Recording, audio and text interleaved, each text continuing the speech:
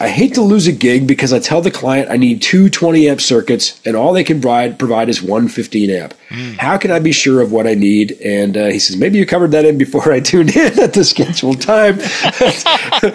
I didn't read the whole message before I read it live on air, so I kind of missed that. Yes, we went back to our regular time at 8 o'clock. Sorry you slept through it. Anyway, so I have to be careful. This friend knows where I live. Literally, he actually knows the door code to my house. So I think what I would communicate to the client instead of, I wouldn't hold firm and say, if I can't have two circuits, I can't do it. I think I would just communicate to them and say, well, the limitation is yours. You're the one who doesn't have enough power, and that's no problem. I can accommodate, but I can't do this, right? I can't just make magic amps appear out of the wall. So, and we did address this a little bit earlier in one of these segments, but about measuring, and I just mentioned this device because it's cheap and you can get them everywhere, and I'm not an endorser yet. We've been trying for 10 years, and I guess I'm never going to get it. But anyway, so I don't even know who makes them. But anyway, Kilowatt is the name of the product on this one, and you can plug your stuff in and plug it into the wall, and you can see how many amps it draws. And you could kind of add that up, and you could do a little bit of system budgeting, kind of like if you watched Apollo 13 with, Tom Hanks, great movie, but they're budgeting so they don't trip breakers when they restart the LEM, right? This is the weird stuff that pops in my head when I'm sick, sorry. Yeah, that is kind of the weird stuff, yeah. Isn't that the best part about being sick, though, or like the crazy, dreams? Anyway, no, those are bad, because then, yeah.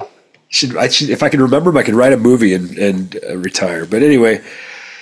So that would be it, right? Is learning what those limitations are. How hard can you hit the sound? What can you bring? What can you do for lighting? And then communicating that to the client and being accommodating. And certainly that's something I do in my workaday.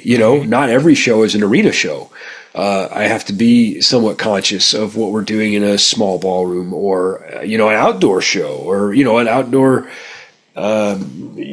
not a concert, right?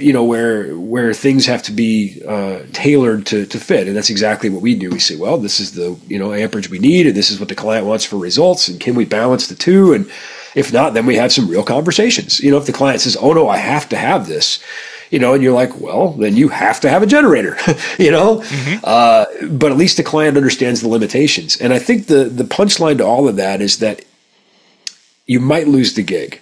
But if you do, you're gonna lose it to somebody who doesn't know, and they're not going to deliver, and that client's never going to make that mistake again, and you're going to look like the hero.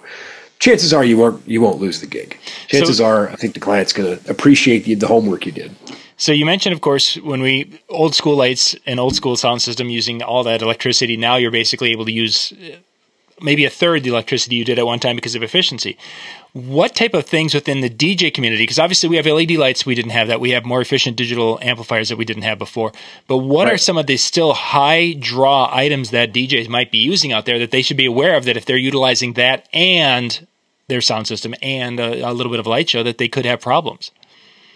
Foggers, hazers, spark machines, anything with, heaters or compressors or, industrial motor type things going on. I mean, anything like that are going to be the highest draw by far. Anything that's incandescent, if you still have any incandescent lighting effects, halogen, whatever.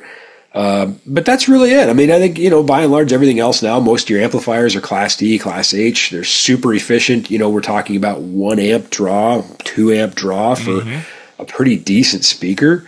You can get a lot of stuff on a 20 amp circuit now. You can get a lot of stuff. And I think, again, if you start measuring that and adding it up, and I don't know how everybody else rolls, but me, I've got databases of this stuff, so I don't have to look it up twice, right? I don't want to do the same work twice.